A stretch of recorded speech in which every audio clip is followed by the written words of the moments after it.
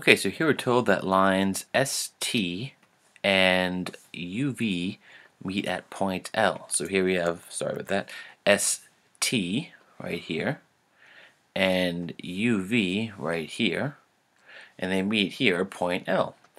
So angle O is 60 degrees, so here's angle O, and angle G is 20 degrees here. We want to find the measures of angle R and B. So R is just supplemental to O. They form a straight line. So that means R equals 120 degrees, since 120 plus 60 is 180. And here, next, I would look at the fact that O is a vertical angle with this piece right here, right?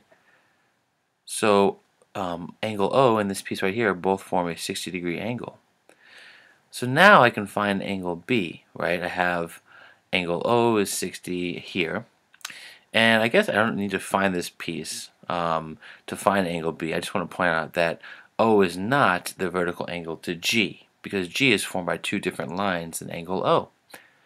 But what I can do is look at the fact that angle R is a vertical angle to both B and G, right? Put B and G together and you get a vertical angle to R, right? You can see that this line and this line here form angle R and the angle formed by B and G.